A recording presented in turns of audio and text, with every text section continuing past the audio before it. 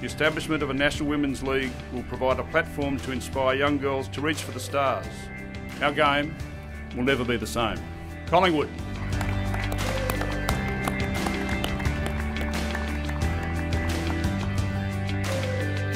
This is a great day for our football club.